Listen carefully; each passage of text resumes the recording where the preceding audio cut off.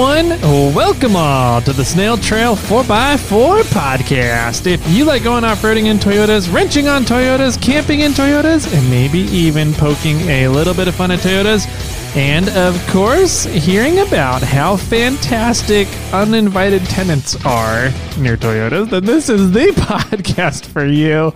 That's right, ladies and germs. My name is Tyler.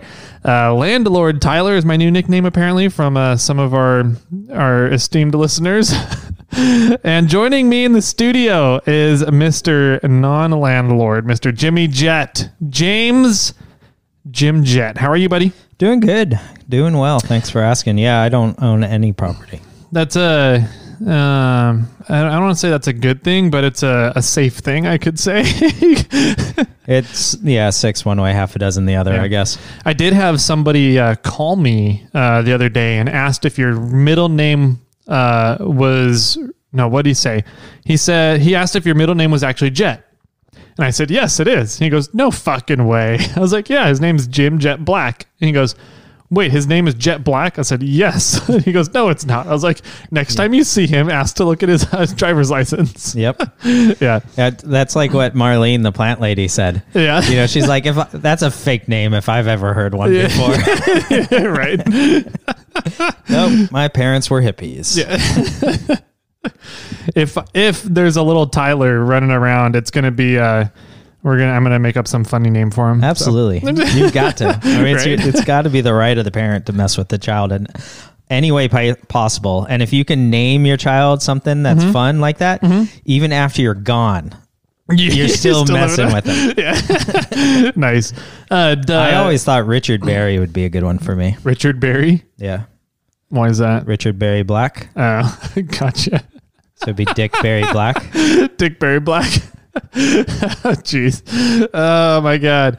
I was going to say something. I totally forgot what it was. Oh, so one of my friends from the tennis world, back when I was in that tennis world, right? Her middle name is Popsicle. Seriously? Wow. Nice. Because the parents allowed her older sisters to name her middle name. Wow. And so the older sisters were like 2 and 5 at the time, so they concluded Popsicle would be a great middle name. So that's her middle name is Popsicle. My grandfather's name was George Washington. Oh yeah? Yeah, and that was because he was like the 7th child of his parents, and they didn't plan on naming. They didn't think about naming the child until the popped out. And they're like, "What's its name?" And they're like, "I don't know. Just put George Washington down." And then later, like shortly after, they named him Max, and they called him Max his entire life. And then he went to enlist in the military, and they're like, "Your name's not Max." That's not your name. Your name's George Washington. And he's like, what? And so then he had to go through the whole name change process. Oh my God, that's hilarious. Yeah, so whatever name they threw on the birth certificate was his actual name, but they called him something else. And then oh my God, he didn't know about it. Similar thing. Oh my, this is going to go down a big rabbit hole here on this podcast. This is not an off-roading podcast today, ladies and gentlemen. My in-laws had the same thing happen to them. Wow. Where like one of their parents he went his whole life thinking his name was one way and it wasn't. And it was like really his first name and middle name were flipped. Okay. And so he had been going his whole life off of his middle name as his first name. And they had to go get a death certificate for him. Oh. And they were like, the hospital was like, no, there's no record of this dude ever being born here. And they're like, but we have a guy named this born here on that date. And they were like, no, that can't be right. That wasn't, I mean, you have his names flipped. They're all, no, this is the record they're like, no, it's became a big old thing. So, yeah, sure. And then speaking of name changes. Okay. Just because I'm always like bitching and complaining about user experience, UX, right? You and I, we talk about that a lot.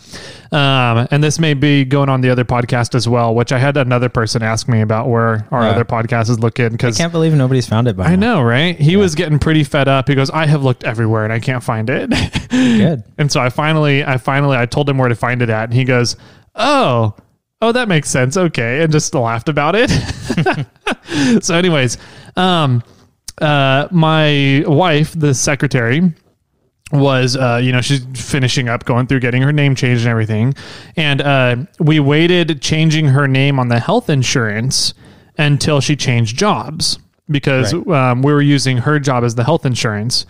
And when she went to change jobs, that's when she changed her name on the health insurance. And turns out just by happenstance that the new company's health insurance is the same health insurance company that her old company used, right? So when she got her new health insurance card, it had her new last name on it, but her same member ID number as it was before with the old company. Okay, cool. And so she's like, awesome. They did it. They figured it out. I got my name on here. Didn't have to do a bunch of paperwork. That's blah, blah, nice. Blah. So she's like, yeah, that's good. So in her app and on all of her medicines now, it still shows her old last name. Her maiden name. Okay. That's weird. Yeah. I couldn't figure that out. No, they can't. And so she called and was like, hey, can we just figure this out? Can we just connect the dots? You guys have already figured out that You've already connected the dots. You've already connected the dots. Can we just get this fixed for whyever it needs to be fixed? And they're like, oh, you have to do a name change in the system. And she goes, no, you've already done the name change. It's already here. What do you mean you have to? No, that's what? Yeah. And so they literally told her, yeah, there's nothing we can do. You have to fill out this form, this form. You have to send in your marriage certificate and blah, blah, blah. And she goes, no, I have my insurance card says my new name with the old ID number. Like if we look up my member ID number, what name comes up? And they're like, blah, Larson. And she goes, Secretary Larson. Yeah, Secretary Larson. So why is my app still showing my old name and all my medications are coming with my old name on it? And they're like, oh yeah, because everything that was set up before was set up under your old name. And she goes, okay, can we change that? Can you update it, please? Yeah, update it. And they're like, no, you have to do a name change form. And she goes, that makes no sense. And she was like flipping out at the phone. I was like, what the hell is going on over there? And then she can't even do it because we sent her marriage certificate off to get her passport updated. So we're not getting the marriage certificate back for 6 months. Yeah. So we're like, you should. Okay, I guess we're stuck in this limbo land now. Why did you update it without my permission? Can you please put it back to my maiden name? Yeah, maybe. Let's see what they say. I didn't want that name on there. Yeah. So I don't know what's going to impact it. Her medications still seem to be coming just fine. So we're kind of like, oh, I guess we'll just let it go until we get the marriage certificate back and then deal with it then. But it's just like, what the hell? User experience, people. This is not difficult to figure out. That and customer service. Right? Oh, man. Anyways, so back to off-roading. Welcome to Snail Trail 4x4, everybody. Oh, shit. Too funny. Housekeeping stuff. What do we got on the agenda for housekeeping? I know that we talked a little bit about stuff, and I think should we just not announce anything to keep everybody from getting confused and just let it slide till next month? I don't know what you're referring to, but iRate 4x4 is open. Yes. So if you don't want to be on Patreon, move over to iRate 4x4. Mm-hmm. We're not sure what we're going to do. I think let's just leave it like that. We're not sure if we're going to close Patreon down, leave the $5, leave a $10. That's what I was talking $20. about. I'm not, we're still discussing that. I think we alluded that we were going to reduce everybody to $5 last week. Mm-hmm. Not sure what we're going to do yet. We're thinking about UX. Yeah, we're thinking about the user experience. If you don't want to move over to iRate 4x4, we're probably going to leave Patreon open at some level. Mm-hmm.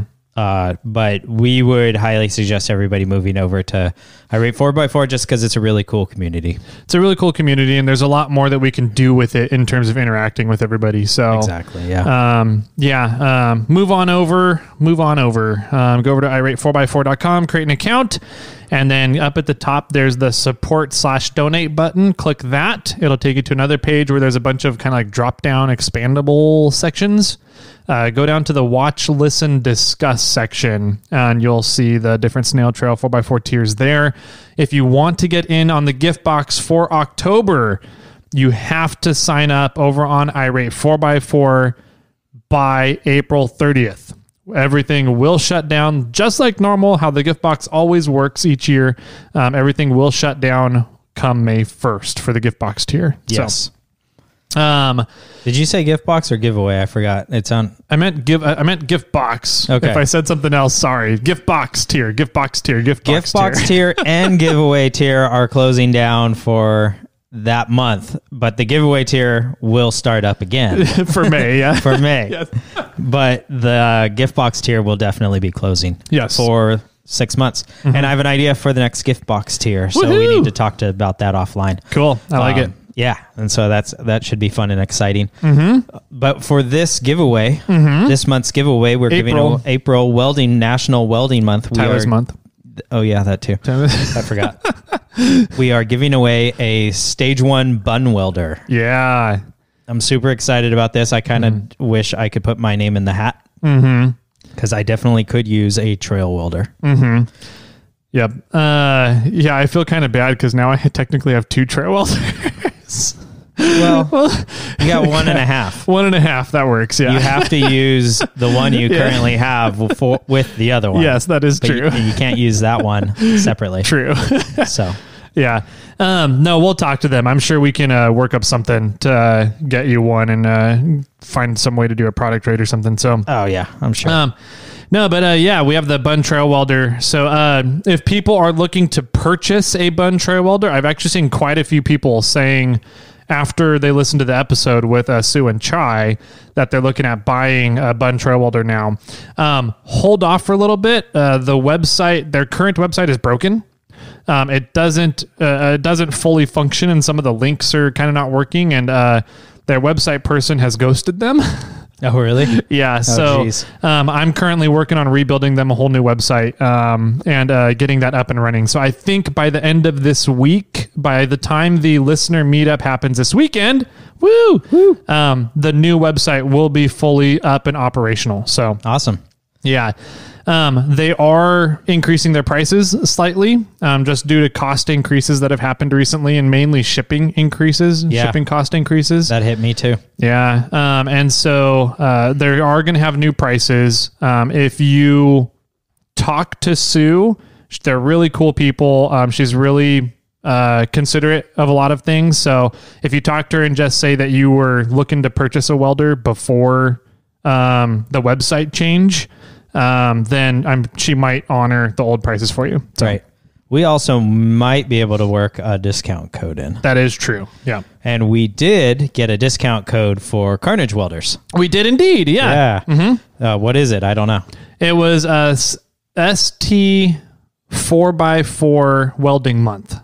ST 4x4 welding month. Yep. It's in the show notes as of right now. As of the episode that we launched with Joe last Monday, that discount code is in the show notes at the top of the discount code section. Cool. So, and that's only going to be active here through the end of the month. Oh. What's really cool about that, though, is that he's currently right now doing free shipping.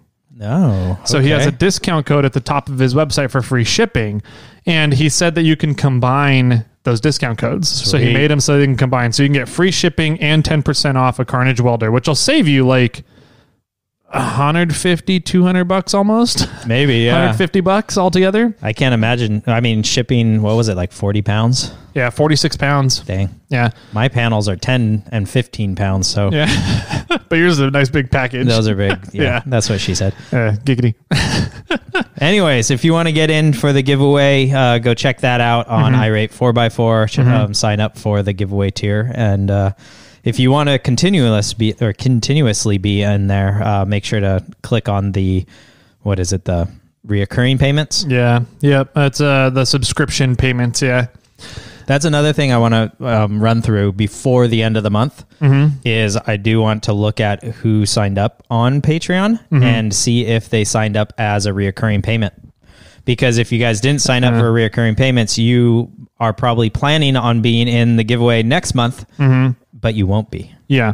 I'm pretty sure the only purchase option that Austin set up on iRate was recurring payments. Okay. Yeah. Well, so then it either recurs every month or annually, depending on which one you chose.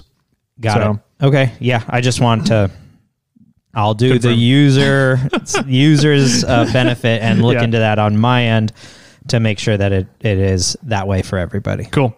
Sounds good. Let's see. What other updates? Housekeeping? I don't think we got much more. We spoke to Borja, and we're going to ship him the knife.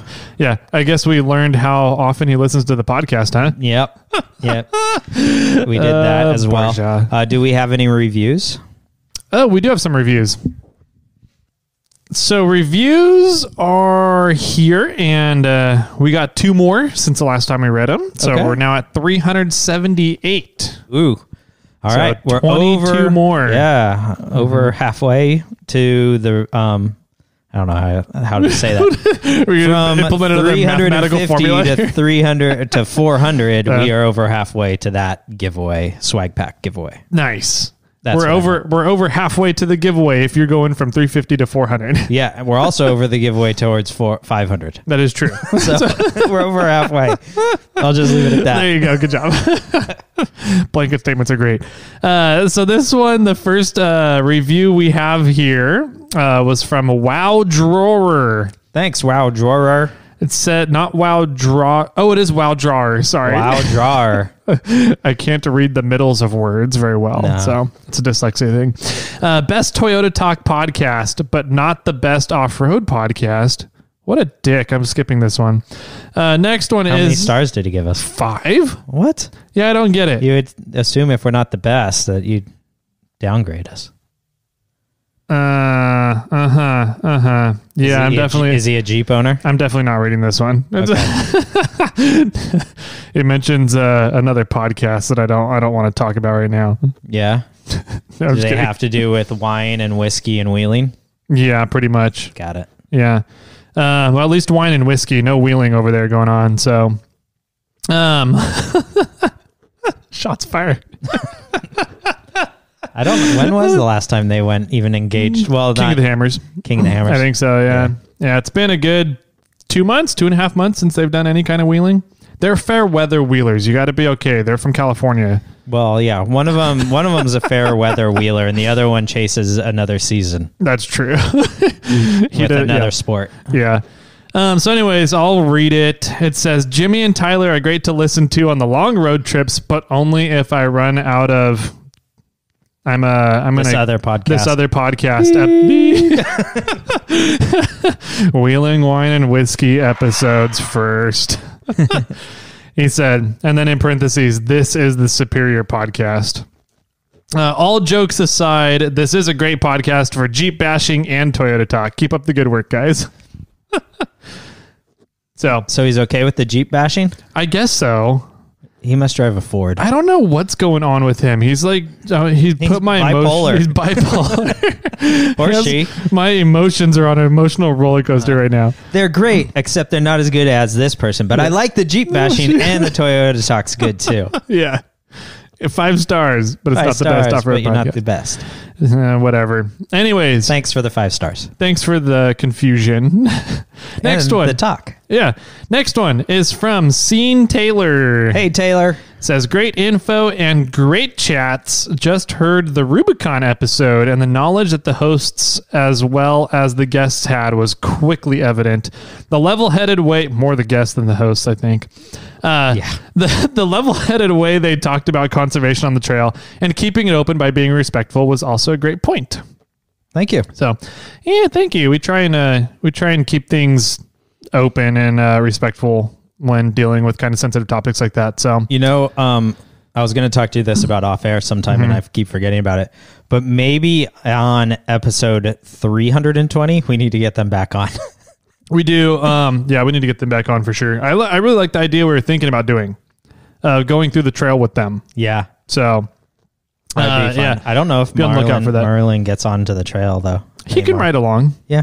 Yeah. All right. Next one and last one for today is from Slow Money. Slow Money. Is that a Jeremy Borja's nickname? Slow Money? Maybe. Yeah. Maybe Eddie's. Maybe Eddie's or Sean's. We still need to get Eddie on the podcast too. Yeah. Since he's in Moab we've right interviewed all the other Arturo tire racers. Yeah. I had another acquaintance send me a photo of him and Eddie and saying, "Guess who's here?" And I was like, "Oh wow." That's funny. It says, great podcast. Just found your podcast. First listen was the Rubicon Trail history episode. Cool. It was nice hearing the history behind the trail that we all love. I look forward to an episode where you get the story behind all the obstacles names. Keep up the good content. Yeah. There we go. We need to do that. Speaking of. There are some good stories, that's for sure, behind those names. Yes, there are for sure. Cool. So we'll get into that. That's definitely a goal of ours this summer, is to get back out on the trail with those guys and go through some of the obstacle names. So let's see. I think that does it for all the housekeeping. Yeah. That's good enough for the show. Good enough, right? Yeah, for this good, one. Good enough is good enough? Good enough. One of my life mottos. The other one's fake it till you make it. Sounds Which good. works great in bed. So. That's good enough. That's good enough. Good enough is good enough. Oh, man. Anyways, man, where do we begin? I don't even know where to begin with this one. With this episode, with this discussion that's coming here. What have you done since the last time we recorded in order? Did you do anything up and you did some T-case work? I did. Okay, so yeah, let's talk about that because that's that'll I think lead into the other stuff.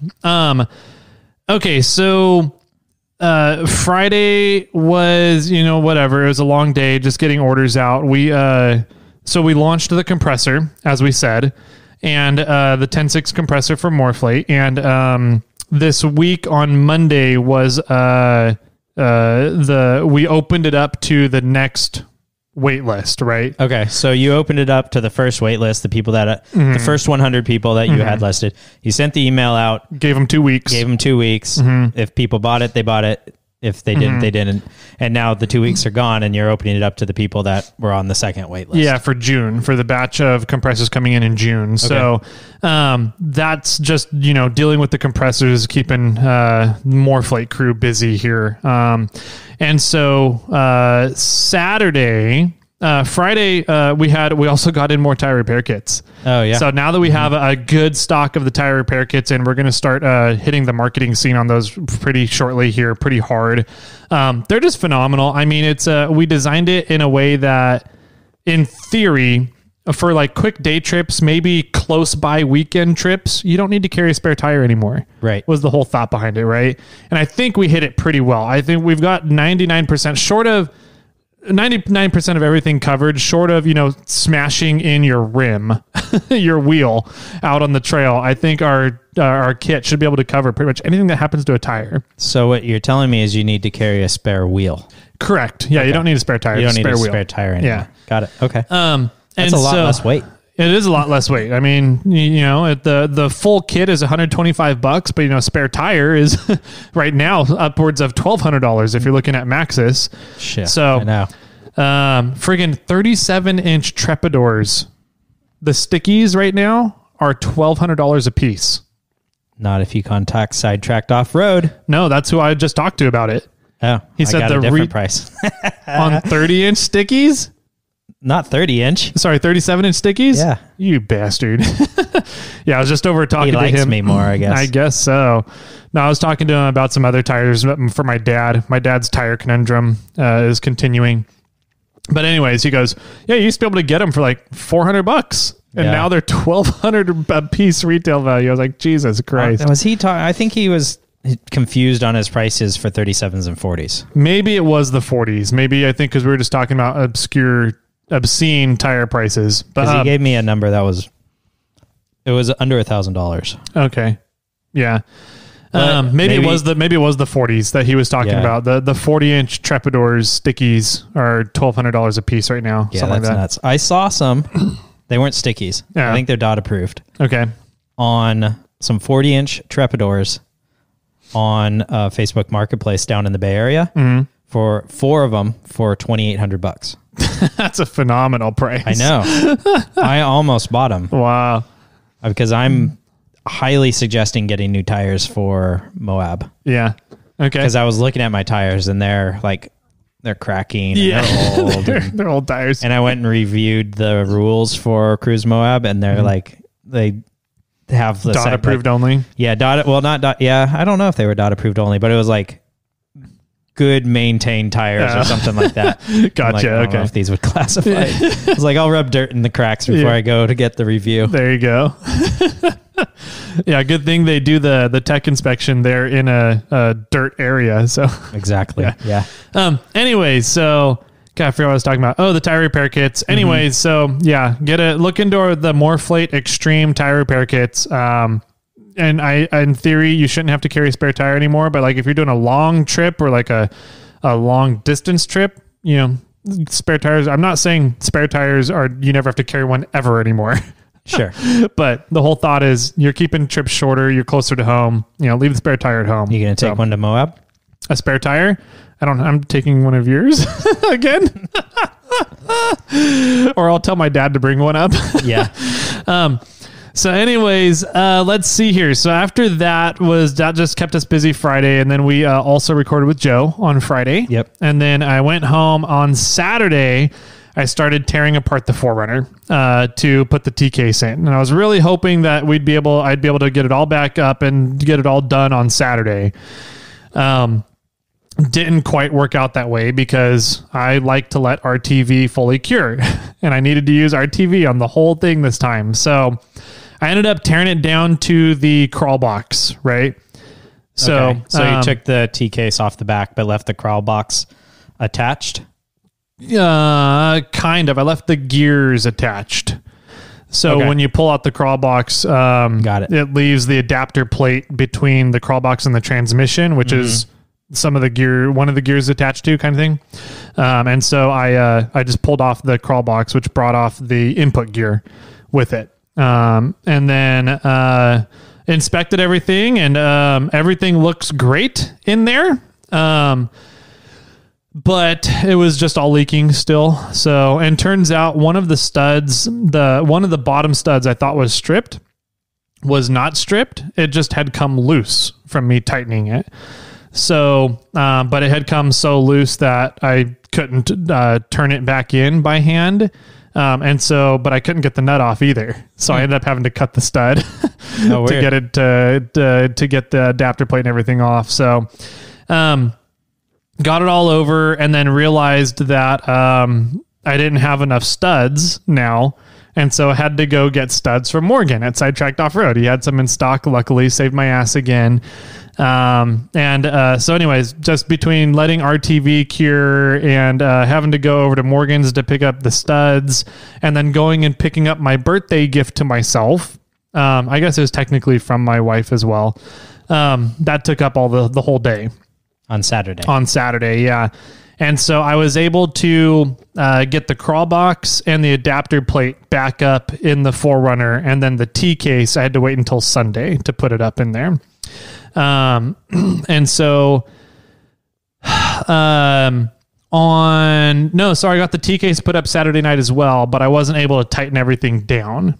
Okay. So I let the RTV cure on the T-case overnight Saturday. And then my goal for Sunday was to go in, torque everything down, fill up the T-case with gear oil, and then put clutch fluid in the 4Runner and see if that's my clutch issue. And then, but that all kind of went out the window. So my birthday gift to myself came in handy. Did come in handy. So what was your birthday gift to yourself? I went out and bought the Springfield XD 9mm pistol. Yeah. So it's the 4-inch barrel. And, I kept sitting there. I was like, I want to go try these other guns too. There was a couple others that people had recommended that I go try before making a purchase decision. Mm-hmm. And it finally just came down to the point. I was like, I don't have time to go out and set up demoing these different handguns. Like, I know that I really like the XD 9mm. So you know what? I know this is probably not going to be my only handgun, my only pistol, my only gun. So I'm just going to go and buy it, and I'll try out others later on. Right. But at least I can have something I know I like that works really well. And I can start, using it and getting it broken in and all this other stuff. So yeah. And I got to hold it today, and it's a great, comfy gun in the hand. It's a good weight to it. It's got a lot of really cool safety features, which I kind of like. I thought it's a great gun. And then the sheath that Bandit Concealment made, the holster is awesome. I just love the work that he does, man, with holsters and sheaths. So that was a funny story too, how we ended up getting into building the holster. So anyways, I picked up the handgun on Saturday. That was the end of the 10-day waiting period for guns here in California, right? So you purchase a gun, you have to wait 10 days, the cool off period. And when I went in, I was looking originally at the used ones because I was like, they're already pre-broken in. I know that they're going to be good to go. And I asked the guy, I was like, what's the difference between a used or a new gun? Because the prices were only like within 5% of each other. And he goes, honestly, it's just a warranty. And I was like, okay, so what's the warranty on a Springfield? And he goes, lifetime. I was like, oh, that's worth 5% to me. Yeah. Have a lifetime warranty on the handgun. I was like, oh, okay. So anyways, I went with a brand new Springfield rather than a used one. Smart. So I picked it up on Saturday and immediately told Ryan, I was like, hey, let's get together sometime and we can make some holster for it. And I'm in no hurry to get it done. So, if you just want to stop by because he works kind of near the warehouse here. Oh, okay. At least he has to go by the warehouse in order to go home. So he usually ends up stopping by in the afternoon and spends like 4 hours here. And so I was like, yeah, just, stop by whenever and you can make it and I'll come pick it up at like a Beer Wednesday or something. He goes, okay, cool. And so Sunday, my goal was to, tighten everything down on the T case, put gear oil in it, get the 4Runner up and running because I really want to take it to our listener meetup this weekend that we have in 2 days from now when you're listening to this episode, if you're listening to it on launch day. Right. So April 16 on Saturday is the listener meetup down at High Water Brewing in Lodi. I'm excited. It sounds like there's going to be a lot of freaking people there. Yeah. It's going to be a lot of fun. There's a slight chance of rain. Oh, nice. So just come prepared. We're going regardless. Yeah. Just if you're going to come out also. Well, those fair weather wheelers from Wheeling Wine and Whiskey may not come then. Yeah, probably not. Which will be a benefit for everybody. Show up in a Ford. Yeah, I guarantee you they will too. And then they'll have to get a tow back home. Oh, burn. Sorry. Anyways, maybe my truck. Yeah, maybe it's your truck. If I have brake problems on the way down. Right. All right. So get back to Sunday here. Sunday. So I go out into my garage to, put on my gloves and put on my my dirty work shirt. And I walk into the garage and I'm like, fuck, I left my garage door open last night. Which I've done a couple times at my old house, but I never have done yet at this house. Right. And I could have sworn that I had my Vivint, my home security system, set to close my garage door at like 10 or 11 p.m. or something like that, if it's still open, right? Sure. Okay. Because it has a garage module that controls your garage door, right? And so I could have sworn I had that set. But I guess I didn't for whatever reason. I don't know why. But anyways, regardless of the reason, the garage door was open in the morning. So I immediately start looking around the garage. I'm like, all right, the welders are all here. The chainsaw's here. All my tools are here. Nothing looks missing. My grinders are here. I had a bunch of tools sitting out all over the place. The 4Runner still there? 4Runner I did out on the street, not in the garage, because I still had a bunch of stuff in the garage from selling my grandpa's truck. Okay. So there was back, I'm kind of looking around the garage and I'm like, whoa, there's a couple tarps in here that are not mine. Yeah. And one of them was like the landscaping tarp that they will put leaves into. Sure. And then, tie up the corners and they're reusable trash bags, white, nylon mesh kind of bag thing. Mm-hmm. And so I was like, well, that's weird that this tarp is in here. I mean, I guess it was windy, super fucking windy on Saturday night. Right. Yeah. And so I'm like, I guess theoretically the wind could have blown Sunday and on Sunday too, all day. Yeah. I was like, theoretically, the wind could have blown a tarp or a bag, landscaping bag in here, but like we don't really get landscapers down this road here. They're on the other road opposite of us, the other side of the block, but not on our road. They never come down our road, so I thought it was weird. I was like, theoretically, I guess it's possible. Could have been blown around and blown in. Mm-hmm. And so I'm like, whatever. So I go to pick up the tarp and move it. and there's 2 fucking feet underneath it. Yeah. And I was like, and I just froze. Like, I'm That's like, nuts. there's a fucking person in my fucking garage. I'm sorry for the F-bombs, everybody, but Well, I think anybody would be dropping F-bombs at this point. Like, and so I'm just sitting there, like, frozen for a second, and I put the tarp, and then the foot moved, right? And so I put the tarp down really quick, and first thought that goes through my head is, okay, at least it's alive. And I don't have a goddamn dead body here in my garage. Yeah. And so I guess a bonus. Yeah, I mean, it's a bonus, but it's also then becomes really a risky situation at that point, right? Uh-huh. And so I'm like, fuck, what do I do? And the first thought that comes into my head is, I just picked up a gun yesterday. I just got a gun. I need to go get that ready. And so I don't know whether this is a male or female. I mean, it looked like a male. Like, it had some pretty hefty calves. Okay. And so I'm like, all right, I'm going to go and get the gun. So I pull out the gun. Like, I had it all, stored properly with the ammo and everything separate from the gun. And the gun is locked with a cable lock. And so I'm like sitting there pulling the cable lock off the gun and everything. I was like, this is way like not efficient if I need to use this gun from somebody coming in the house, right? Well, isn't that the whole argument between gun safety and not? Absolutely it is, right? And so I'm like sitting there, I'm like, all right, so now I'm loading the magazine with the self-defense rounds and putting it in, and then I'm like, how do I carry this gun around now? Like, I want to take the gun out there as I'm waking this person up, but I don't necessarily want to be holding it in my hand, like putting it in their face as I'm waking them up. I don't want to necessarily escalate the situation. Mm-hmm. My whole goal is to de-escalate the situation. They probably just need to be woken up and asked to leave, and they'll most likely will just leave. But if anything happens, like, what do I do? That's a good thought. Right? Hey, person that is in my garage randomly, would you please vacate my property? Yeah. I don't know if that would go well. Yeah, I don't know. I'm like, I don't know if it'll go well. What was their intent for being here in the first place? Right? In your fucking garage. Right? And so I'm like, didn't you have security cameras and stuff? Yes. So that's we're going to get to that. Okay. So, I end up, just putting it in my waistband on my pants that I was wearing. Yeah. And I go out into the garage and I'm like, I'm standing there and I'm like, hey, being pretty loud. Hello? Hey, person. Good morning. No response. Serious? Nothing. Didn't move under the tarp. Didn't acknowledge me. Nothing.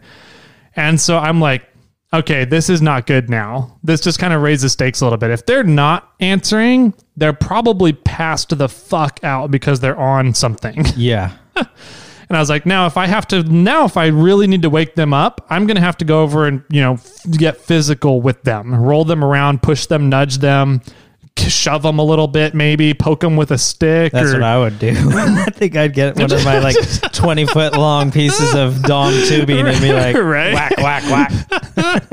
Oh man.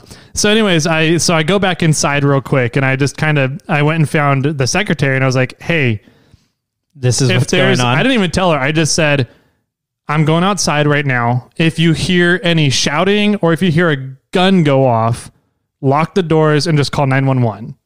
And she goes, excuse me? and she goes, what's going on? So I explained what's going on. And she goes, how about we just lock the door now and call 911? And I was like, you're smarter than I am. I was like, that's a good idea. Okay. So that's what we did. We locked all the doors in the house.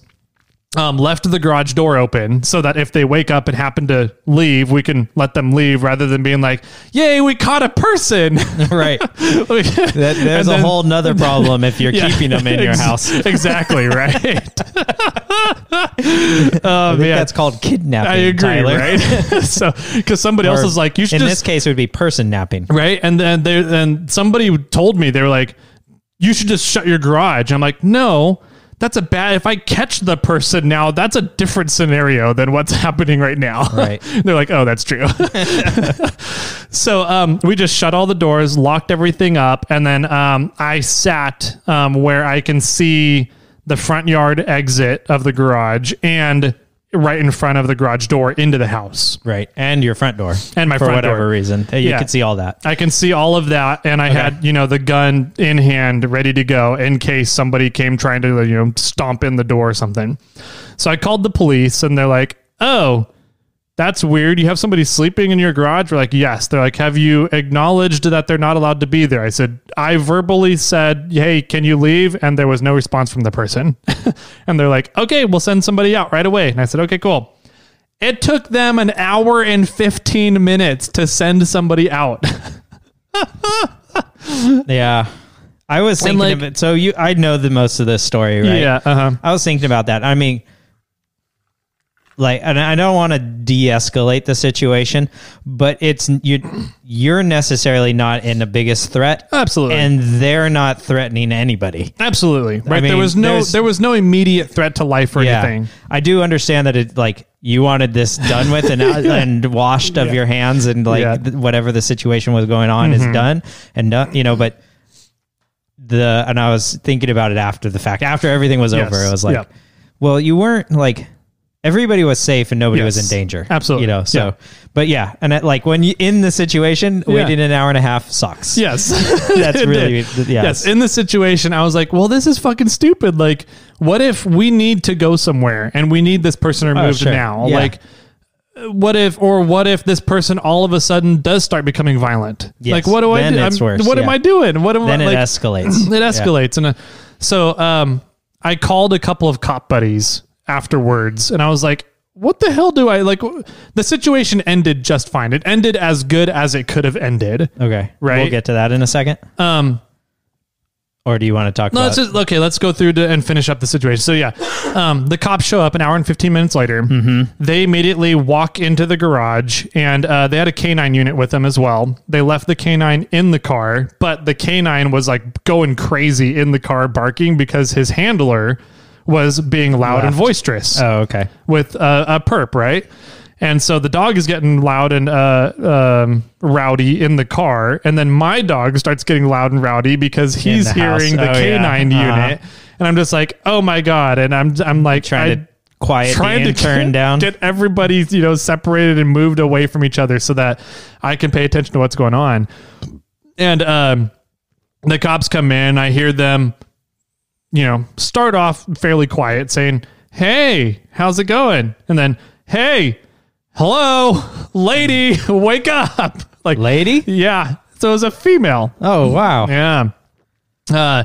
And so apparently they handcuffed her, and she's cursing at them and yelling at them, and they're some F-bombs dropped in the video. I saw. Yep. And so she's going off on them, and they're like, "No, this is not your house. Are you aware of where you are right now?" And I don't think she was. I don't think she knew where she was at all. No, I don't think she did. No, because she was cursing at them, saying, "Why are you removing me?" And blah, blah, "You don't know what you're doing," and yelling at them. And anyways, they got her cuffed and put into the other car without the canine. And then the canine handler came up, and he goes, rings the doorbell. And so we go out there, and I'm like, "Hey, how's it going?" He goes, first thing he says is, "Hey, really, I sincerely apologize about the response time."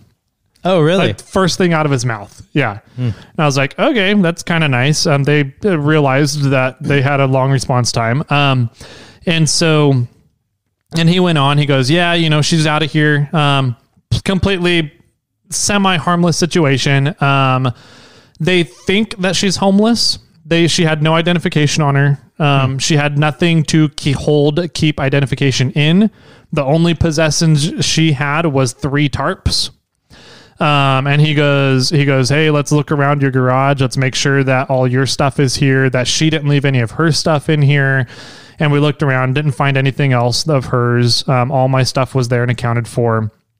And so he goes, "I mean, technically we can't charge her for anything. She didn't break and enter. If your garage door was left open, she was probably just walking by and saw that, oh, hey, look, there's a place to sleep for the night."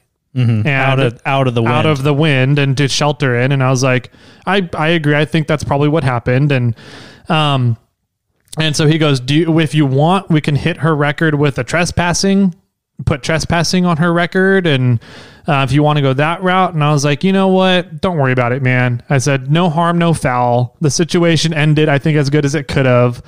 If I was homeless in that situation, or just in a freak situation where I needed shelter for the night and I saw somebody's garage door open, you know, I would probably take advantage of it too, as long as, you know, I'm being respectful and not taking anything and not hurting anything while I'm in there. And so I was like, hey, don't worry about it, man. I said, just make sure that, you know, she gets relocated or whatever she needs taken care of. It doesn't seem like she's all there. And he goes, yeah, we definitely kind of had to like physically wake her up. She was not responding at all. And so he goes, she's probably on something. We don't know. We'll probably take her down to the drunk tank and get her sobered up. And then see what goes on from there. And I was like, cool. Awesome. Thanks guys for doing your job and have a good day. And that was pretty much it. Wow. Did he say anything in regards to why it was a long wait time? Or just say we have just apologized? He said it's surprisingly busy for a Sunday. Oh. That's all he said. And I was like, I get it. And so that was the situation. All right, that was what happened. Somebody fell asleep in your garage. Yeah. You went out there to do work on the 4Runner. You found these tarps. You found that somebody was underneath it. And then you called the cops, and then they removed the lady. It happened to be a lady. And then, that's nuts, dude. Right? That's so crazy. Fucking nuts. So, a few more questions. I got a few follow-up questions. So you called other cop buddies and asked, and were you waiting during that time, or was this after the fact that you called? This was after the fact. Okay. That I called. So the people that you called, what did they more or less say? The first person I called was Frank Yost. Oh, okay. He's not deputized, but he's the head of communications for El Dorado County Sheriff Department. Oh, okay. So he's very familiar with how dispatch works. Okay. And he technically built El Dorado County's dispatch center and dispatch system and the protocols for it. So I asked him, I was like, hey, what do I do in this situation if the situation does get escalated and I now all of a sudden have to deal with this person? What do I do? And he goes, if you have to deal with it, then you deal with it.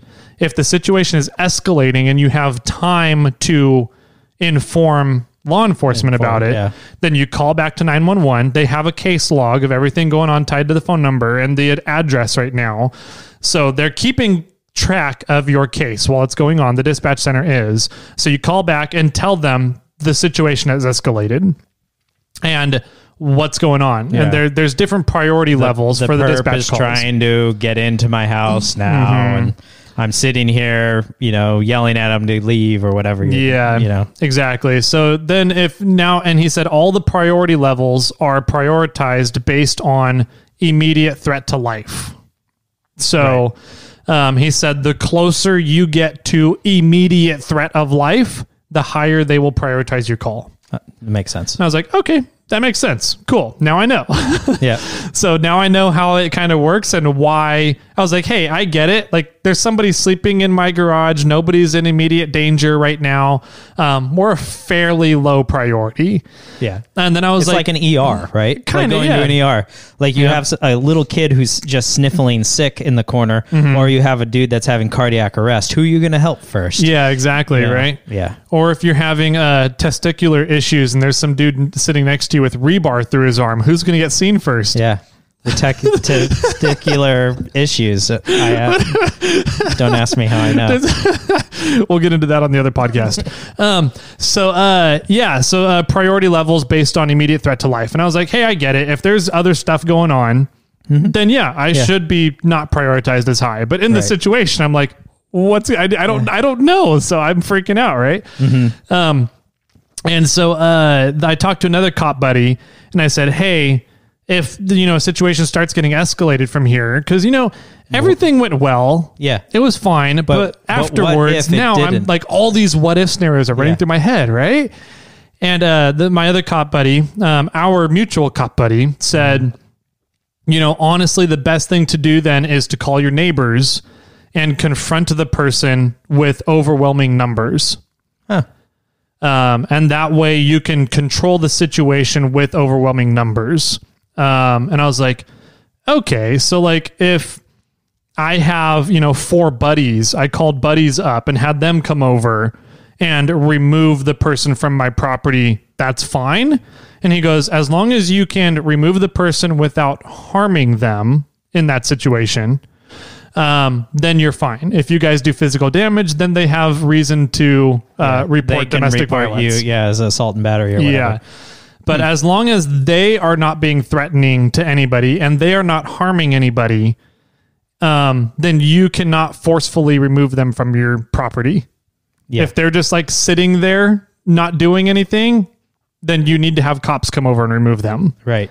So, because that means if you remove them and they quote unquote claim that you injured them, whether you did or not, they now have reason to press charges. And I was like, interesting. Okay. This is good to know. Yeah. You're making me think of, just interesting scenarios too, but I wonder if, I know it's your property and I know it's your house and you have 100% right to be on your own property. But I wonder in this situation, if there's even an advantage to you leaving your property, like going to your neighbor's house and vacating and getting and you've already notified the police that there's somebody there. So no matter what happens, if the person wakes up and goes into your house, breaks through the locks, then, and you're not there, you're not going to get injured. Yeah, true. And if they do anything wrong, then they're screwed regardless. Kind of. Yeah. I mean, they are. So yeah, if in that it's situation, a very backwards way of thinking, like you want to be there to protect your property, protect your things in your house, but maybe you hide some of your valuables and and then just, remove yourself for your self-preservation. Yes. Right. And so that's a very interesting thought. And, if that was the case, then it would come down to how much do you value your property over the risk of your own life? Or how much do you value your property over the other person's life? Yeah. Which is an interesting thought because I had never, that would never be a question to me. Like, if it comes between my stuff and somebody's life, I'll be like, okay, take my stuff. That's what I have insurance for. Right. And I think there's also a difference between if they're going to snatch and grab and go versus some dude laying there that you don't ever know if it's going to wake up or not. Yeah, right. And that's right. If there's somebody laying there, the immediate risk to your stuff's value is not as high as somebody who's grabbing your stuff and going. But I had this conversation with a buddy of mine recently, and he goes, no, I very well flat out let people know I value my stuff more than their life. And I will be very open and upfront about it. And I was like, oh, I guess I really never thought of it that way. There is that value. And I'm like, I don't really value my stuff more than other people's lives. So it was just something that I hadn't really thought about before. And to some extent, and I don't know the law, you're not allowed to attack or hurt them unless they're doing something to possibly hurt you. Even if they enter your house, and I could be 100%, don't know the law in regard to this, but I believe if they enter your house and they're still not threatening you, you don't have any right to hurt them. Correct. Yeah, because the law and us as a society, at least in California. Yeah, at least in California. So us as a society, quote unquote, right? Yeah. We have deemed that the preservation of life is the highest value. Right. Outweighs everything else. Right. And so, that's why, we spend hundreds of thousands of dollars keeping homeless people alive, and the insurance companies pick up for it, which is really you and me paying our insurance premiums. Right. Or, the emergency room, people go in that don't have medical insurance. They go in and the taxpayers end up paying for their medical. Right. So anyways, we as a society have deemed that the value of life is greater than anything else. So if somebody's just taking your stuff, the law says you cannot hurt them because their life is more valuable than your stuff, according to the law and what we've deemed as a society. Right. Unless they're threatening your life. Yes. Then that's when it changes their life. Exactly.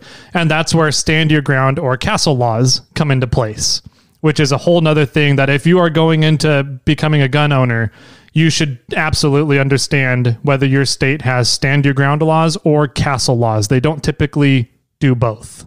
Okay. Kind of thing. Well, give me I don't know what they are exactly. So give me the elevator pitch of them. Gotcha. So the high level, and I'm not a lawyer. Do not take this as law advice. Yeah. Disclaimer well, what it sounds here, blah, like blah, blah. is castle laws is like you can have a board, like a castle, like I want to say moat, but like a wall around your property that says if you break this wall, then I could do whatever I kind of want.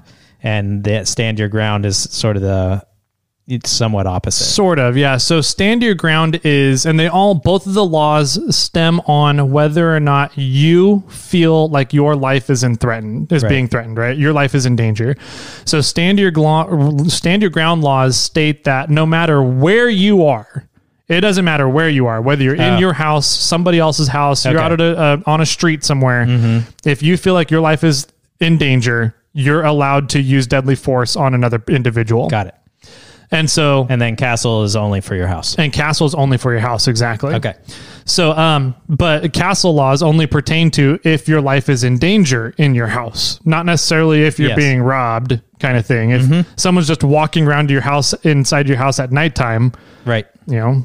But the thing about stand your ground and castle laws is that typically the only person that is left to give a statement to the courts is the one who wins. Is the one who wins, exactly. Right. And so it's up to them, and it's a subjective feeling. They threatened me. Exactly, right? So it's how well you can convince a jury that your life was in danger kind of thing. So anyways, stand your ground versus castle laws. Make sure you guys know them if you're going to become a gun owner and what your state does. Make sure you know them if just for your state. That's true. Have an understanding of what you're allowed to do. Absolutely.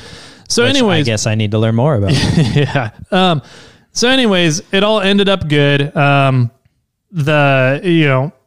best way to do it is to use an overwhelming threat of force. If somebody is like in that specific situation, I could have just called up buddies and said, hey, can you guys come over and make sure that we've got 5 people here to that one person, and hope that when we say, hey, you need to leave, that they actually leave, because it would be 5 versus 1 if they don't. Right. Kind of thing. And to some extent, maybe you have somebody filming. Yeah. So you have evidence to show the cops that you did not hurt this person. Yes. And if you did, then you just delete the film. Yeah, exactly. So let's move on to the filming part of the situation, right? Okay, yeah. Don't you have security? Yes, I do have a home security system, and it has always worked great. It has always, as far as I know, it has always alerted me to whenever people walk by. Pretty much the system is set where if you enter into that camera frame for more than 1 second, the camera will chirp, it'll whistle at you, and then it will also send me a forced pop-up notification on my phone saying that a person was detected on the camera. Right. And the camera responded to that person, right? So I don't want to jump too far ahead, but when did the person come in to the garage or into that view? 3:24 a.m. Would you have woken up? No. Okay. I wouldn't have. Yeah. But the weird thing is that it didn't even notify me. Right.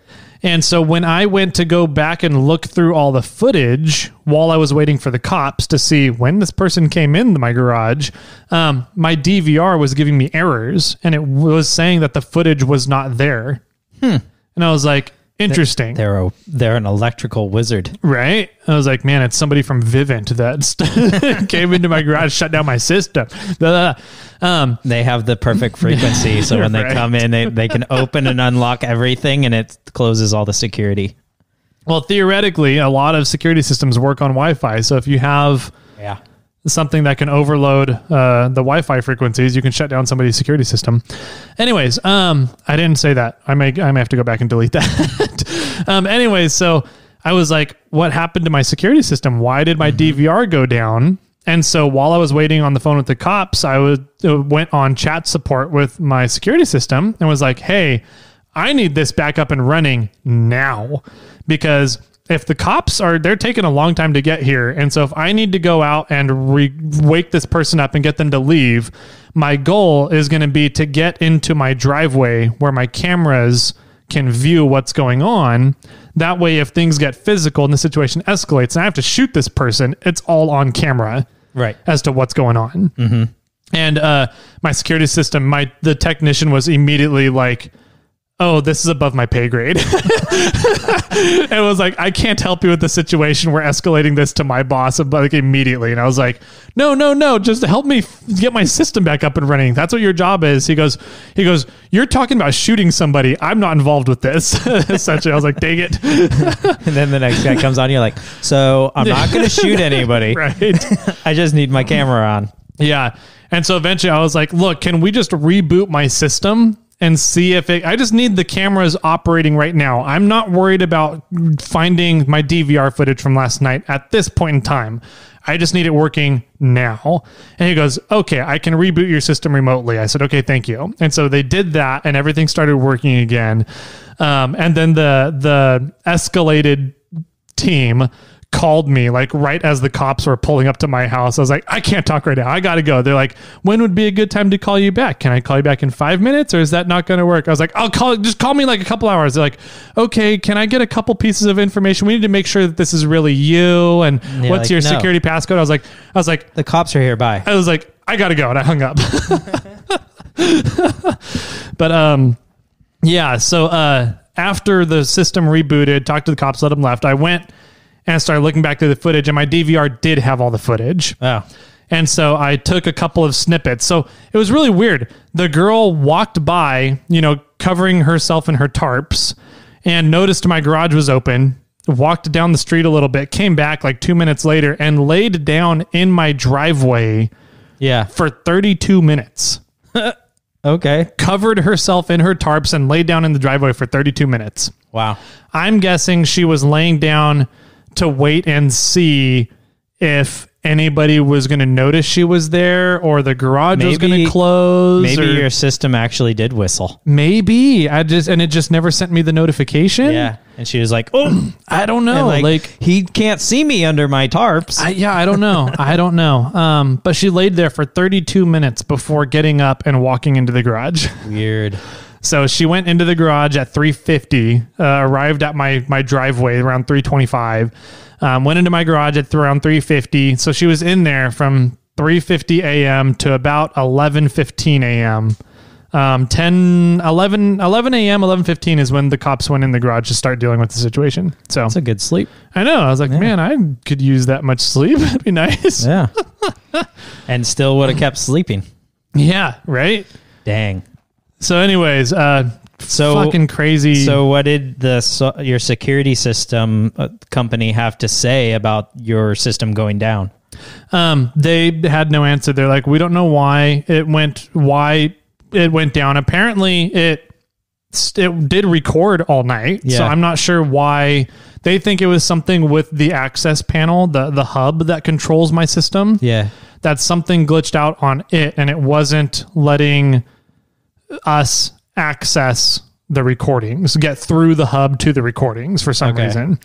So anyways, the system's back up and running and working great now. The nice thing about Vivint is that there's a lot of if-then controls, customizable controls that you can set. Okay. And so I have now since enabled a few more features to the security system. Yeah. One of them is the garage door will automatically shut if it's open past 10 p.m. The other one is the garage door will automatically shut whenever the system is armed. I thought I had that enabled too, which I didn't for some reason. Okay. So that's now enabled. And now I have the system to automatically arm whenever we lock the door using the keypad on the front door. Because there's a keypad that we can, make a access code for somebody to come in the system. Yeah. So it'll arm whenever we lock the keypad or whenever mine and my wife's mobile devices are off of my property premise. Okay. So wow. There's you got a lot more safety happening. It seems lot more safety happening now than what was happening before. So yeah. That's the story of my Sunday pretty much. So dude, that's so crazy. I was reading these texts come through on a few different channels because you were talking to a few different friends as I was driving down to San Francisco because that's what I did this weekend. Gotcha. Yeah. So but before I get to my San Francisco trip, I wanted to give you your birthday present. Oh, Tyler's month. Tyler's month. Woo! Is there even... Oh, there's something in here. I didn't know what it was, so I had to open it first.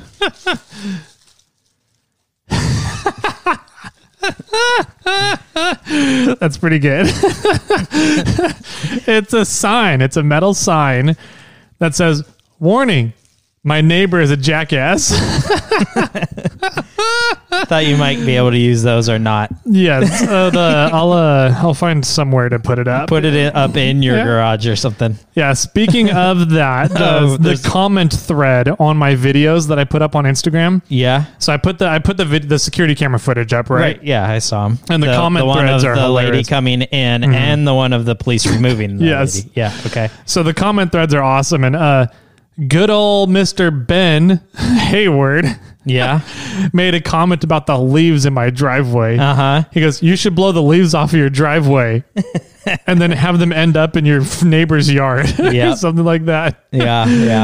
So anyways, and then somebody else replied and responded on that as well about my leaf blower feelings. So this goes right in line with that. Exactly. Yeah. There you go. So I don't know. It was a very interesting day that derailed my whole day. The in-laws were coming over as well, right? Oh, were they? And so they were on their way over while we were waiting for the police to show up.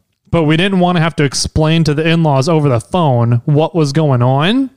And so we were like, "Hey, let us know when you get off the freeway." Yeah. And they were like, "That's a weird thing, but okay, we'll let you know." And if the police hadn't shown up yet, we were going to say, "Hey, you should go drive around the block for 30 minutes. Go somewhere else." Yeah. But yeah, so the in-laws came over. We had to explain to them everything and tell them the whole story. And so did they show up before the cops came? They showed up like 15 minutes after the cops left. Oh, wow. Yeah. And so with the in-laws being there, and they came over to celebrate my birthday essentially, and just the whole day was, I didn't get really any work done on Kermit. I got the transfer case torqued down, the drive shafts put on, and the skid plate put on. But then I realized that the skid plate it's like to the passenger side 1 inch too far. So the slots where you bolt the skid plate into the frame are they're like 3 inches long on the slot. So you have like this 3 inches worth of play that you can move the skid plate side to side. Okay. And I ended up tightening it too far to the passenger side by like an inch. I thought you were like, it was off, like skewed incorrectly for some odd reason, like your frame's off. No, yeah. Okay, so you put it up incorrectly. I put it up and tightened it down before checking if it was straight. Okay. And so like my shifters are like up against the cab holes, holes in the cab, and they're all jammed in there. So I need to loosen that back up and move it over like an inch and then put it all back in. But I never did get a chance to put oil in it or check my clutch system or do any of that. And I'm like, that's all right. That sucks. So anyways, that was my weekend. How was yours? Mine was better. Was it as eventful? It was pretty eventful, but not that type of eventful. It was different. It's spring break over here in California this week, and you know the assistant's a teacher, so she has the week off, and the mini assistant has the week off, and you know I'm like, I don't have the week off, you know, like I work. And they were like, but we want to travel, we want to go somewhere, so I sacrificed a Monday, and we went down to San Francisco on Sunday and Monday. You know what you need to do? You just need to get a job as a shop teacher. Yeah. That way you can have similar schedules as the assistant. We have, I have some friends. We have a mutual friend that is he's a knife? an employee, a maintenance person in the school district. Gotcha. Okay. Yeah. And I believe they get the same similar schedules. I don't think they get all of it off, but I think there's a point at which, you know, you don't need to be doing maintenance if there's no necessarily kids around doing damage, or, you know, maybe yard work or some other things need to be happening. I don't know if they work year round, but I'm guessing that they did some time off, you know, and I'm like, that would be a good job. Yeah. Do maintenance on at school or something, but and unless there's like random cherry bombs thrown in the middle of the night or that'd be my concern. Yeah. Anyway, so Yeah, we went to San Francisco, and it was kind of funny because my parents had approached me, and they're like, hey, so we're going to be going out of town on Sunday, Monday, and Tuesday, and we were wondering if you could like take care of the yard and come over and water the plants and the bonsais and take care of everything. And I said, I can't. I'm going out of town on Sunday and Monday, you know? And then I was like, where are you guys going? And they're like, we're going to San Francisco. I'm like, we're going to San Francisco. I'm like, what do you know, they're like, well, we're taking my nephew, Grayson, you know, my brother's son.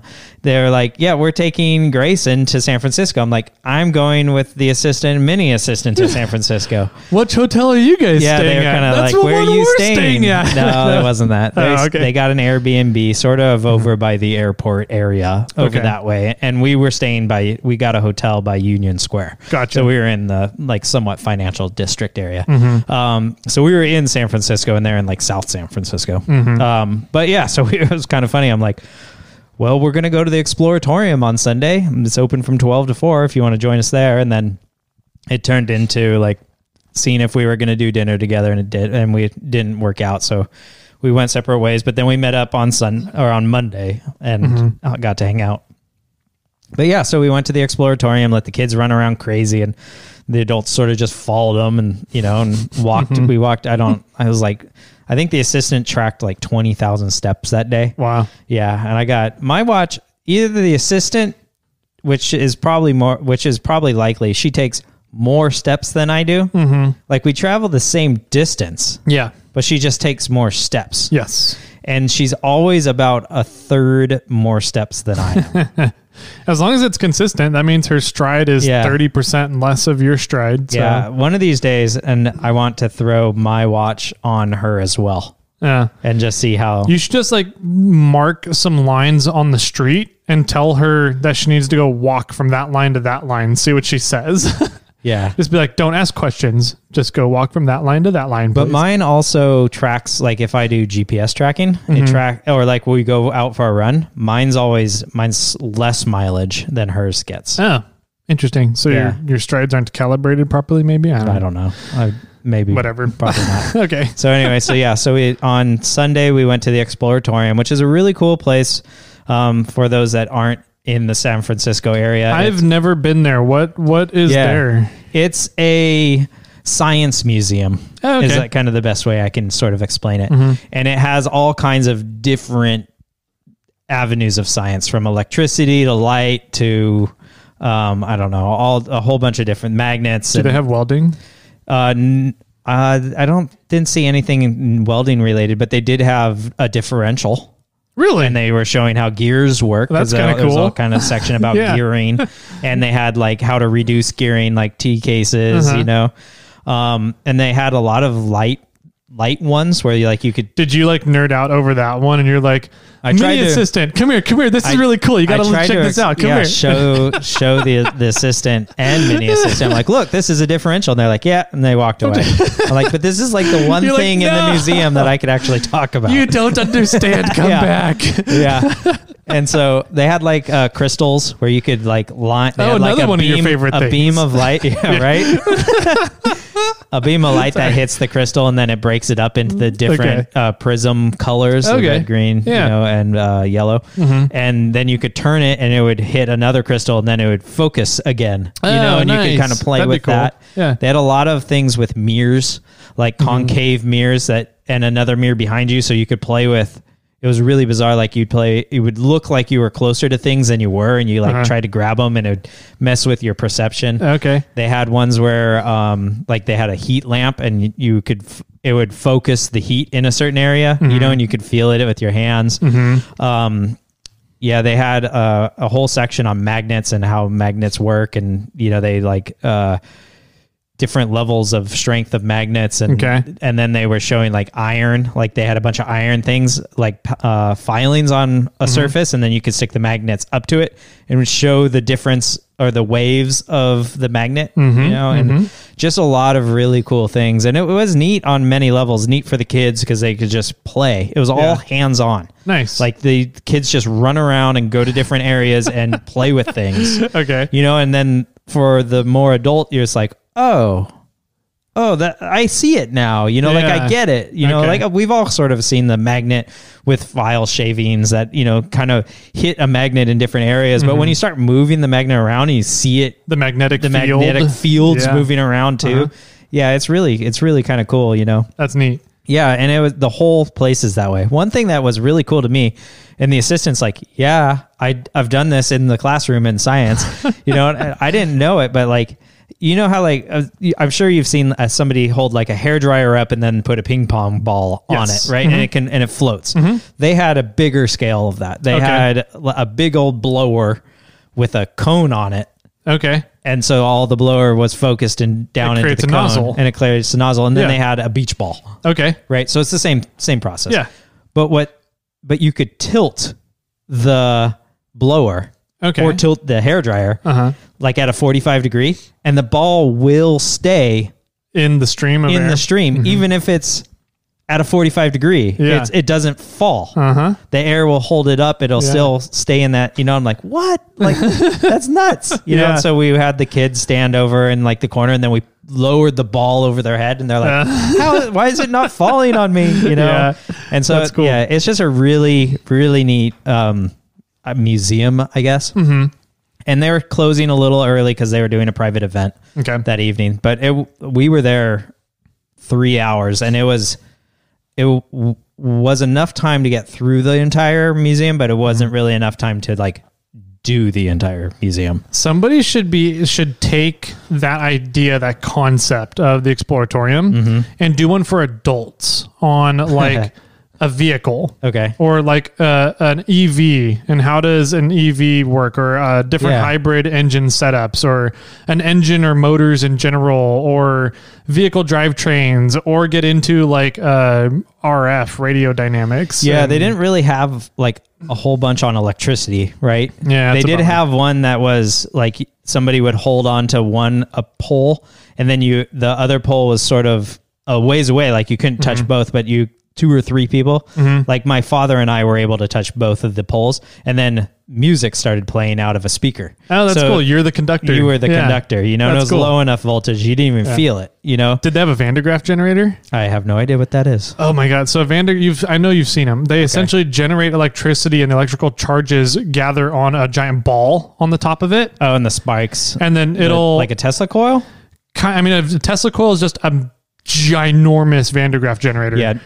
But the concept is that you can put your hand on it, and then the electrical particles gather on you, and your hair starts standing up, and you can start shocking people around you. If they did, I didn't see it. But they really didn't have a lot of electrical stuff. That's too bad. They did have lights, a few things with lights, and being able to change voltages and, you know, show that. And then they had a lot of like these, like the carousels, like where you could change figures and then spin the carousel, and it would change the motion and make like an old school movie like thing. Yeah. And so it just was a really fun thing for the kids to do. Nice. Yeah.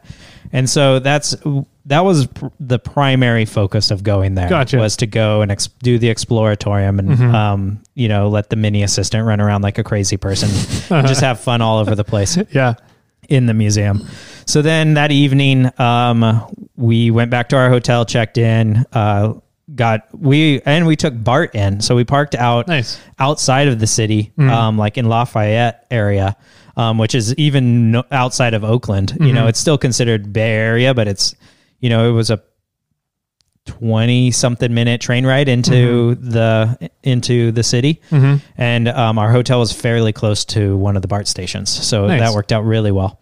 And then, and we were close to Chinatown. So that evening we walked to Chinatown and more or less watched Chinatown close. But when we were walking around, we found this weird anime kid toy store, and we went into it and bought some stickers, and bought the mini assistant bought a stuffed animal. And there was practice chopsticks. Like these things with like, it had we bought the one that had a panda bear on the end. Like you put the chopstick into the feet of the panda bear and it's rubber. And so it always wants to open, but you had to force it to close. And then we're like, well, let's go to sushi. So we went out to sushi that night, and she got to practice with her practice chopsticks. Nice. So yeah, it worked out pretty well. That's cool. I forgot to mention, I went to one of my favorite meals ever is shabu. What's that? It's a hot pot, essentially. Oh, okay. So, I really wanted to go to a hot pot in oh my God, yeah. in San Fran, but we didn't. One of my favorite meals ever. So I love, shabu, and I haven't been able to go to any shabu places since the pandemic started. Okay. And so the secretary took me out to shabu for my birthday. Nice. And I was like, this is amazing. And then thanks to Tony, I had a bunch of soju. Nice.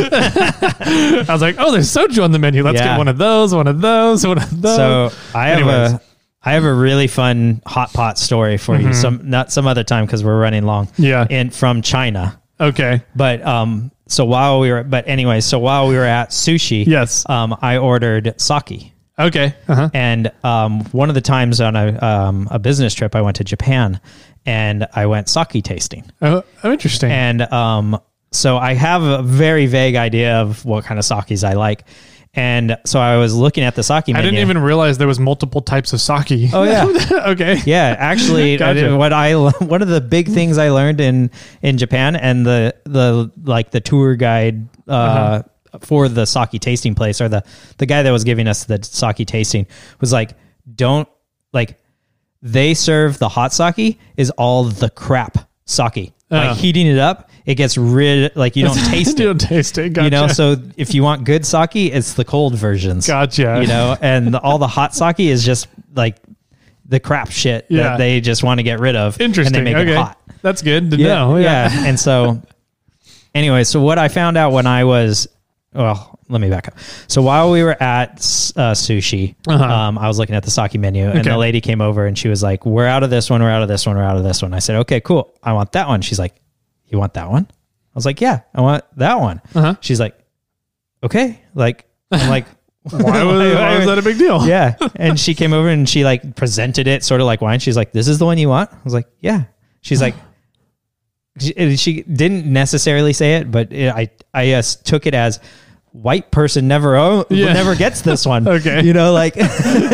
We were in Chinatown. Did you know what you were ordering? I knew. Okay. I knew. Gotcha. What I ordered was they had one on the menu that is an unfiltered sake. Gotcha. So it still has, it presents itself white. Because sake's it's a clear typically, isn't it? Typically it's clear. So what sake is it's wine made from rice. Gotcha. Right? Okay. And so this one is unfiltered. It's filtered enough that the chunks of rice aren't in it, but it's not filtered to make it clear. It still has the rice looking color to it. So she delivered and she's like, you sure you want this? Yeah, I think she was showing it to me because this isn't clear. Yeah, it's not what you're thinking it is. And I was like, no, that's exactly what I want. Yeah, okay. Gotcha. And it was the only one on the menu that was unfiltered, and I ordered it. And the assistant's like, what is this? I'm like, it's sake. And she's like, no, sake's clear. I'm like, no, this is an unfiltered sake. Okay. It's kind of a hazy IPA. Gotcha. Right? Okay.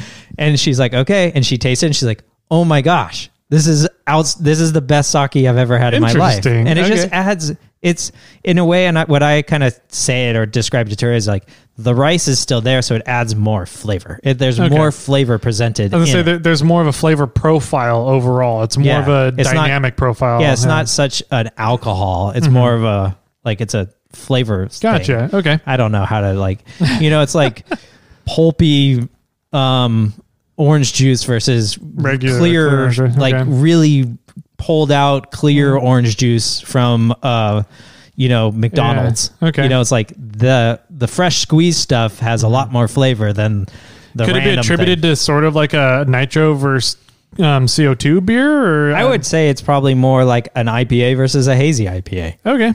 Right? The hazy IPA isn't necessarily as hoppy to me. It doesn't seem as hoppy as an IPA is because there's more flavors in there that are kind of muting or covering the hoppiness. Okay. And that's more of a broad flavor profile in the hazy IPA than I feel is just a standard IPA. Yeah. Gotcha.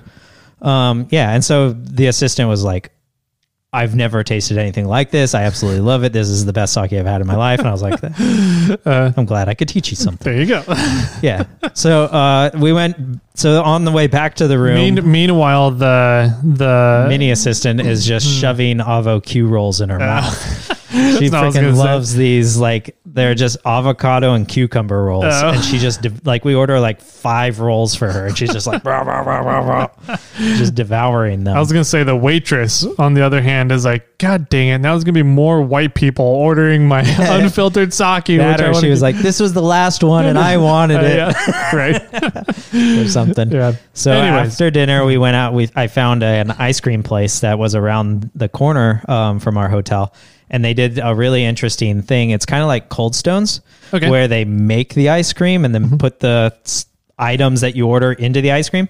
But this was like a cold plate, which Cold Stones is like a cold piece of rock, marble or something. This had a cold plate, and they literally poured the cream on it. Yeah. Yeah, that's cool. Yeah, and then I ordered the Purple Rain, and it was blackberries, blueberries, and honey. And so they put blackberries, blueberries down, chopped them all up onto the creams, turned it a bunch of times, and then they lay it super flat. They like spread it super flat so out. It all freezes. So it all freezes, and then they drizzled honey on it, and then they scraped it, and it rolls up into these small, like, burrito looking things. Yep. And then they shoved all the burritos into the cup, and then put a little bit more fruit on top, some whipping cream. And then that's what we ate. And then you eat those with chopsticks. And you could. Little burritos. You could. We didn't. Yeah. We ate them with our spoons. Yeah, those are super cool. If anybody gets a chance to go to a place that does that, it's a really neat ice cream experience. It's a different method. Yeah. And so both of the assistant and mini assistant never seen that done. Yeah. Okay. And so they're like, oh my gosh, this is so cool. Yeah. They're like, is this only in San Francisco? I'm like, no. Yeah, it's all over the place. This isn't just Chinatown, San Francisco thing. Yeah. And so, so we did that. And then on the way back to the hotel, we went to a Walgreens. We bought a few bottles of water for the next day, and we bought a bottle of wine to drink that evening. But we didn't have a bottle opener because we were packed so light. So we were like, what is the best screw top bottle that we can find? Gotcha. I was thinking you were just going to shove the cork down into the bottle. With our chopsticks. No, we just bought a screw top, and we only had one room, so we put the mini assistant to bed when we got back, and then all the lights were off, and the assistant and I were sitting there just wasting some time on our phones and talking and drinking wine. Yeah, gotcha. In the dark. Okay, so what about Monday? Yeah, so Monday came around. We woke up early-ish. I mean, the city's loud, and we're just not kind of used to that. And so I called my parents. I'm like, where are you at? And they're like, yeah, there's no power at our house. We kind of just woke up. We don't, we're not even close to getting ready, you know. And I'm like, okay, well, why don't we meet at Ghirardelli Square and have lunch? And that was 3 hours from then. And so they're like, okay. And so we went, the mini assistant and the assistant wanted to go shopping, and they wanted to see the malls. Yeah. And I said, okay, see you later. You're like, I'm going to go check out that differential back at the Exploratorium. I was like, I'm going to go to a coffee shop and sit down for a little bit and just, do a little work because it's Monday. Yeah. Check on emails. Yeah. And I'll... You're not on spring break? No. Oh. I said, and they wanted to go to Macy's. Really, she wanted to show a 8-story tall Macy's. Jesus Christ. Right on Union Square. And so they're like, I'm going to show her Macy's, the mini assistant Macy's. And then we're going to go to the Lego store down at another That's mall. worth it. Yeah. Dude, Lego stores. Come on. That's awesome. Yeah. So I said, okay, I'm going to be here at this coffee shop, across the street from the Macy's. When you guys are done there, come and get me. And so that happened. We went down to the Lego store, bought some minifigures, and looked around and saw some really cool Legos, but we were packing so light that we're trying not to buy anything also. Gotcha. Right? Because all we had is the backpacks on our back. Mm-hmm. And they were pretty much full with clothes and jackets and stuff. But it would rain that morning, so our jackets are on. So our bags were empty. So the mini assistants are like, we got room in our bags now. I'm like, you might not want to wear your coat all day. Yeah. So then we went to jump on the cable car, not a trolley. Don't ever call it a trolley. Don't call it a trolley? No, it's not a trolley. It's a cable car. Okay. What's the difference between a trolley and a cable car? I think a trolley is kind of more of a train, or maybe the electrical signals kind from the overhead, where the cable car is literally the cable running through the ground that the mechanism grabs onto the cable and it moves. Gotcha. Okay. Right? Yeah, because I made the mistake. And I went and asked, because we were waiting for the cable car. While we were waiting for the cable car, my family actually showed up to jump onto the cable car, and we were already in line, and they're like, oh my gosh, there they are. They're like halfway through the line. Let's go sit with or hang out with them. When we got to the front, like 2 cars came by and they weren't going to where we wanted to go. Okay. So I went over to ask like the conductor guy. I'm like, hey, which trolley is going to Ghirardelli Square? And then he's like, it's not a fucking trolley, bro. Yeah, these are cable cars. I'm like, okay, what cable cars? Oh, they're cable cars. They're not trolleys. I'm like, okay, what cable car is good? And he's like trying to explain to me the difference. Yeah. I'm like, I don't care, man. Yeah. Like you are paranoid about this. I'm trying to figure out how to get to my destination. Yeah. And it was like the next one. And At that point, I would have been like, okay, I'm sorry. Which bus goes to the next destination? Right. Which of these airplanes? You had to start calling it random stuff. So we jumped on that, rode it across town, which it's kind of neat to be on a cable car because there's just not a lot of them around. Trolley. Yeah. The mode of transportation is not common over here. Yeah. And I don't know if LA has any of them. I mean, it might be the only one in California. Yeah. So we rode those over to Ghirardelli Square. On the way to where the trolley, cable car, airplane, bus drops you off to Ghirardelli Square, which is it is Ghirardelli chocolate. Okay. You know, if anybody was like, wait, I know that name. So Ghirardelli chocolate they have their like own square. Gotcha. You pass by this Irish pub called the Buena Vista Club. Yum. And they're famous for Irish whiskeys. Oh, nice. Or Irish coffees. Excuse me. Okay. Irish coffee. And is that essentially just coffee with whiskey in it? Yeah. Okay. Pretty much. And so we went in and we were like, hey, we just want 2 Irish coffees, please. And I have a video of it I could show you. But they literally they pour hot water in the cup, then they empty the cup, then they pour hot coffee in the cup so it doesn't lower the temperature of the coffee. Okay, gotcha. And then he took a spoon and he does it so quick that some of them are high and some of them are low. And then he literally takes a spoon and like shoves coffee from one cup to another cup to make them all sort of the same height. No disregard to like losing coffee. Because we saw the guy, he was, like, how do you do that? Fairly low. And he was doing it on the tray, right? Okay. So like he's just throwing coffee everywhere. When the coffee pot was low, he just like dumped it out and like went like called for the busser to get another pot, you know? And then so about halfway up of this like 8-ounce cup of coffee, and then about 3/4 of the way to the top, he poured Irish Tillamandoo Irish whiskey into it. Yeah, nice. And so now you have like 1/8 of the cup kind of showing. Okay. And then they filled it with cold heavy cream over the top. Yum. And so the coffee's super hot, but the cream is super cold. So you're drinking and it's mixing and it tastes sweet. Interesting. Okay. So yeah, so we told my parents to like, hey, you guys go ahead. We're going to go get an Irish coffee and we'll meet you at Ghirardelli Square. So we ate lunch at Ghirardelli Square. Then we went into Ghirardelli's chocolate place and we had some of their ice cream. We had floats or fudge floats kind of scenario there. And I had a espresso over vanilla ice cream there. It's super good. An amaretto or an affogato. Okay. Affogatos are good. Yeah. And then we split. My parents and my nephew went a different direction and my family went to Pier 39. Nice. Yeah. And we just did shopping, walked down the way, and I went to Weeby Knives. Hey, Derek. And I bought this. Oh, what is that? This is the knife I purchased. Oh, no shit. After talking to Derek for a while online and didn't actually get to meet Derek. Met one of his employees. He wasn't there? No, bummer. He's only there on Saturdays and Tuesdays, Sundays and Tuesdays. Okay. He's only there 2 days.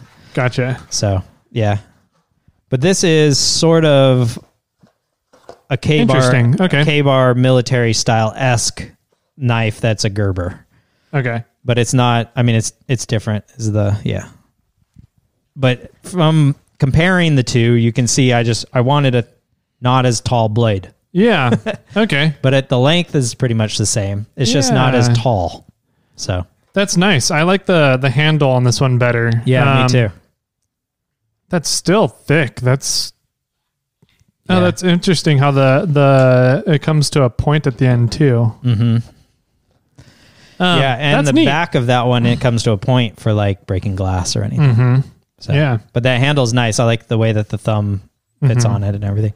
And yeah, so it kind of flares up so you can, so it kind of has like a protection from your hand sliding forward onto the blade. Yeah. And so I talked to Ryan over at Bandit Concealment and said, hey, I picked up a knife. I'm going to need to get a sheath. And he's like, oh, which one did you get? And I said, oh, it's this Gerber. He's like, oh, I got one of those. I'll just make it off the sheath off of my knife and then just get it to you. Perfect. Perfect. Thanks. I don't even need to give my knife up. Nice. So that's cool. Yeah. That's awesome. I was going to ask if you needed it because I might be seeing Ryan soon here. Nope. He should supposedly have one. So yeah, cool. So yeah, and then pretty much after that, we just headed back home all the way. And nice. Through the cable car back over to Bart under the bay over to Antioch and drove all the way home. That's cool. So it was a good little weekend. Truck stuff I did is I changed the oil on Bobcat and Clifford. Gotcha. And started doing the fluids on there. I also ordered a bunch of stuff for brakes from Marlin Crawler because I went and looked at Trail Gear's website and looked at Marlin Crawler's website, and for 2 rotors and 2 calipers from Trail Gear was pretty much the same as 2 rotors, 2 calipers, extended brake lines, and 2 wheel bearing kits from Marlin Crawler. So wow. I was like, well, I'll just get all this stuff from Marlin Crawler. I was looking at doing upgrades to Tundra stuff, but I kind of was, I don't think it necessarily, if get the brakes working, I think it'll be fine. I don't think I absolutely need that. Plus I'm going to do it on Samantha. So I kind of was like, well, I'll just leave this all the same. I'll just kind of get it back to where it was or how it should be and spend my money in other places. There you go. So nice. Yeah, that should be good, man. Speaking of Ryan, I'm going to go back to Ryan real quick, Bandit Concealment. So, I told him originally when I picked up my XD, I was like, hey, look what I got. I need a holster made.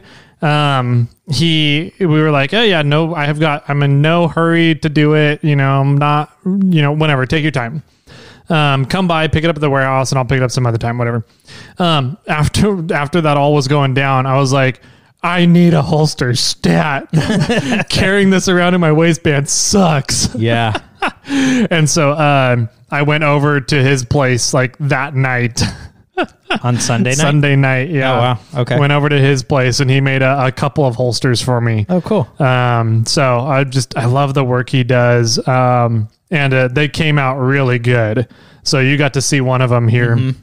So yeah. It looks, it's super clean. I like the way that it kind of contours to some of the features of the gun. And it's a nice, snug, tight fit. I mean, you have to really pull that out of there, which I think is great because it's not going to fall out when you're wandering around. Exactly. It's going to stay in that holster. So, it was another little funny thing that he was laughing about.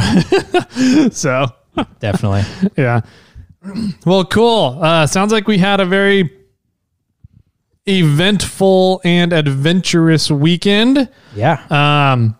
We have coming up here this weekend is the listener meetup. Yes, it is. So make sure everybody makes it out to High Water Brewing in Lodi, California.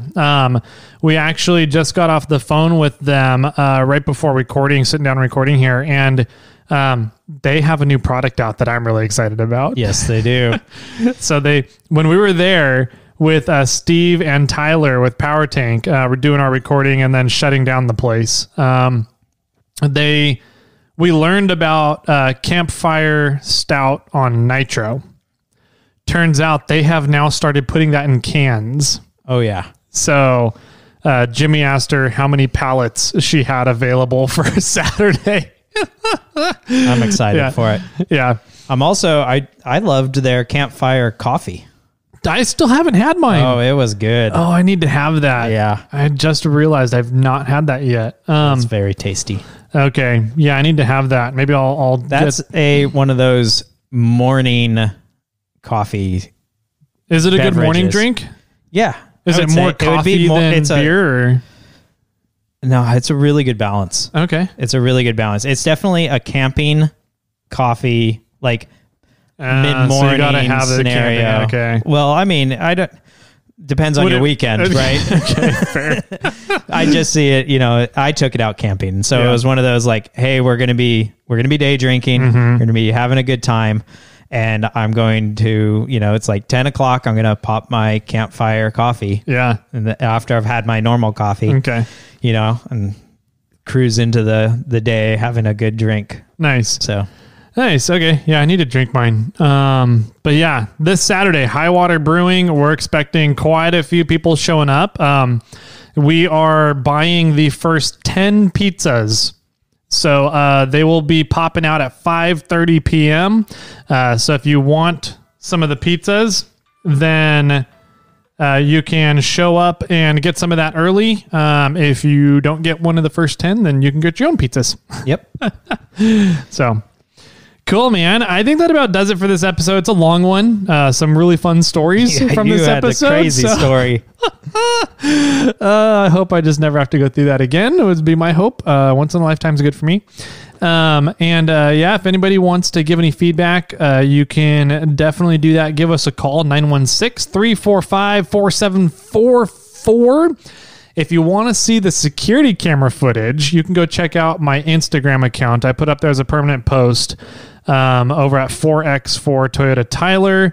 And then Jimmy's got stuff going on all the time over on the Snail Trail 4x4 Instagram, telling about the different stuff going on that we have with the podcast, with the YouTube, with interviews, with hanging out over at We Be Knives, lots of good stuff. So check those two channels out. You can always email us too if you guys really want to. But also some fun minor discussions going on every single episode over on Irate 4x4. Yep, there's some fun discussions for sure. So check those out as well. Make an account over on Irate 4x4 and say hi to us over on our fun little private channel, our private forum. Not really public forum, but then we also have the private one if you want to spend some money and get in on those conversations. So, all right, man. So with that said, do you have any final words for everybody? I just am envisioning you loading your gun while somebody is asleep in your friggin' garage. That's all. Yeah. So now we're changing how the gun is getting stored at home now. So because of that situation. And with that, my friends, keep crawling.